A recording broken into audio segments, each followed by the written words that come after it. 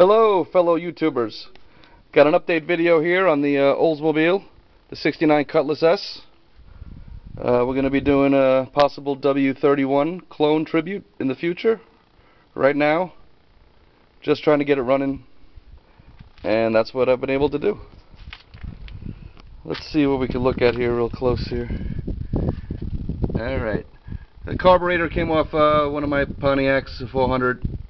I knew that carburetor ran, so I took it off there. I had to grind a little bit of that linkage. It was hitting the intake, but it works. It runs. I'm going to be starting it up in a minute here. I changed the cap rotor. I think I put a Petronics in there that I had. New wires, new plugs, new hoses, radiator, aluminum radiator that I had from a different project, chrome alternator that I had from a different project, parts car, but I knew it worked. So I threw that on there just to make sure everything worked. Changed the pulleys, changed the harmonic balancer, changed the tranny cooling lines. They were really bad. I tried to bend it a little bit out of the way and one snapped. No good. Got a coil in there too. New ground strap, voltage regulator. So did a few things. You got the gas can right here. I'm not running it out of the tank. I have no idea what's in that tank. And let's see here, what do we got? 2001 was the last time this thing was registered. Let's see if she starts. Of course not. Why would it start? Oh. This thing's a mess still inside. I got a lot to do on this car.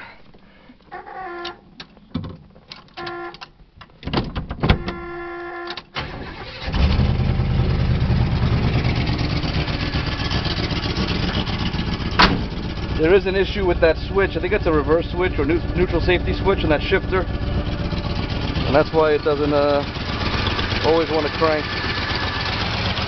And I got this thing jumpered out here to the horn relay, but there she is. She's running.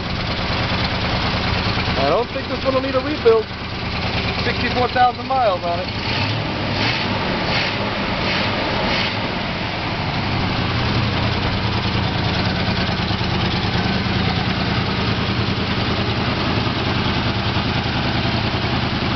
So she runs pretty good.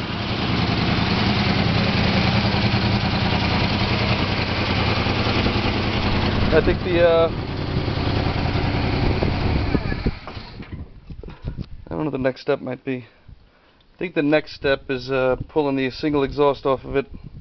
It's the original single exhaust, what's left of it. And installing pipes 2.5-inch mandrel bent dual exhaust system. That's the next step. And it has no brakes, so definitely got to work on that. Alright, let's come over here. We're going to do a little documentation here that I found, which was pretty cool. So I did find the original build sheet. And let's see if you could focus on that. So the build date is March 7th. That's the date. Another cool thing is the paint codes here. We got 50 on the what is that, lower or upper, lower than the upper, both 50. It's, and we come over here, if you don't know, 50 is cameo white. And let's see here, the other cool thing is 51 under ST. That's because this car had a hood stripe option, and code 51 is trophy blue. And there's a copy of the data plate right there, that Y73, that's for the optional hood stripe. And option B96, that's for the wheel opening moldings. There's the second week of March is when the data plate says this was built. But this is showing March 7th, so I'll have to think about that there. But that's the end of the first week, but this is showing second week. I mean, I don't think it really matters. And what else? Under the W on the colors here is, where did it go? It's a 10. And that's for ebony black, for the black steel wheels. So let's see on the options here. We got some There's the L74, the 350 4-barrel. And there's the D55 of the console. I'm glad. Oh, I found this build sheet under the, let's see, not under actually, on the back. Bucket seat, passenger side, under the back plastic panel. I never found one there before. I've always found them under the seats or under the carpet or above the gas tank. And I do have a lot of build sheets. I save all the build sheets, make copies of them. I have a lot of data plates. I like the information that you can get from a lot of these plates and build sheets and things like that. So, and what does that say there? Yep, there's that Y73 for the hood stripe, hood paint.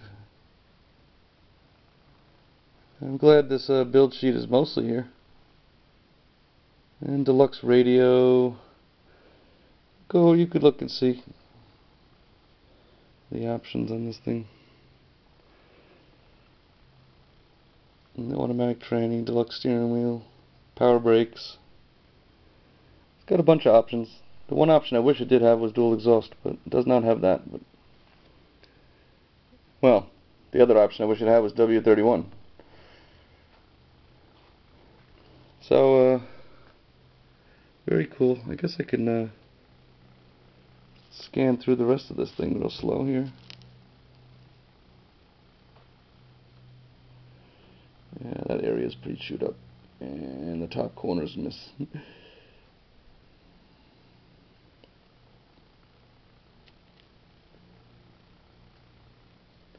You can just look at all the different codes, and what does that say? They're Goodyear, so I guess it originally had Goodyear tires. There's the tire size right there. What is that? 775 at 14-inch wheels.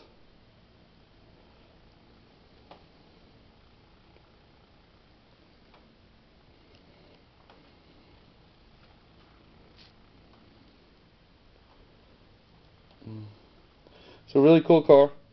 I'd like to thank Katrina for selling it to me. I think she got this car off her neighbor, and it was a really good deal. It's on Facebook Marketplace. So if you're watching, Katrina, thank you very much. It's running, and I am still working on it. The biggest holdup was the fuel pump, believe it or not. Let's see here. Well, we'll go over the data plate quick, but it's basically what you see. The 933 is the blue interior, the Y73 is the blue hood pinstripe, the 50 and 50 is cameo white, no vinyl top, which is great. I hate vinyl tops. The roof always rots.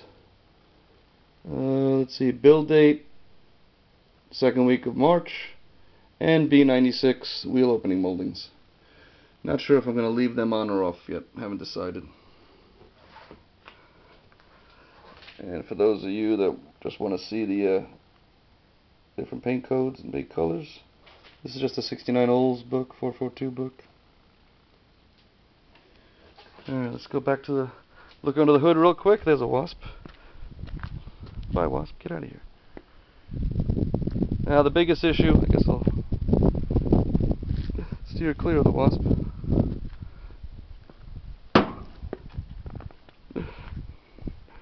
Alright, the biggest issue was the fuel pump. It took me a long time to get a correct fuel pump. I ordered one, the picture looked right. It's supposed to have a 45-degree angle fitting for the hard line. Wrong pump came. Returned it, got another one, different company. Picture looked right. Sent the wrong pump. Send it back.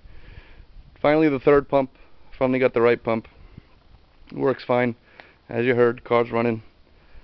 And where are these wasps coming from? Might still be from this car.